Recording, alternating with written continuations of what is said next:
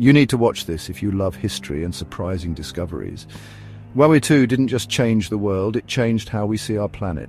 During WWII, the Allies needed to map the ocean floor to detect enemy submarines. They used sonar technology, which sent sound waves underwater and recorded the echo. But guess what, they found way more than submarines. Scientists noticed underwater mountain ranges and deep trenches way bigger than anything on land. This led to the groundbreaking realization Earth's crust is divided into plates that move. Yep, the very idea of continental drift, once a wild theory, gained solid proof from wartime technology.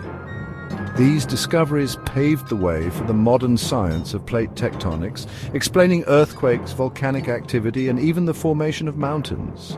So, next time you think of WWII, remember it didn't just change history, it reshaped our understanding of the world beneath our feet.